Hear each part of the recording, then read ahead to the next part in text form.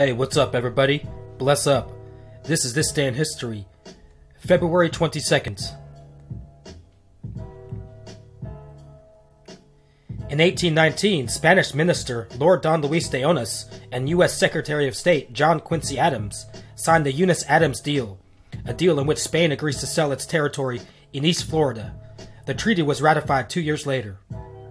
In 1856, the first Republican Party National Convention takes place in Pittsburgh, Pennsylvania, about 2 years after its founding, largely built of anti-slavery former Whig Party members. In 1889, the Enabling Act is signed by Congress and President Cleveland, admitting Montana, Washington, and the Dakotas into the Union, and splitting Dakota into North and South.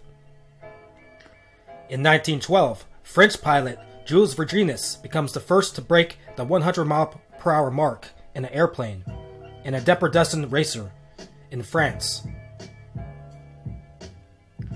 In 1958, Egypt and Syria unite to form the UAR, United Arab Republic, a union that lasted only about 3 years when Syria seceded from the Union.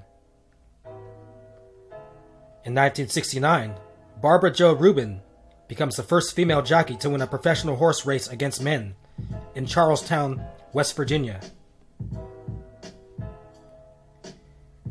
And in 1980, called the Miracle on Ice, the U.S. men's national hockey team beats the Soviet Union national team 4-3 at the Winter Olympics in Lake Placid, New York, becoming one of the biggest sports upsets in history.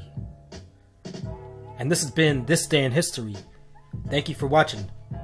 Have a good day, have a good weekend, and bless up.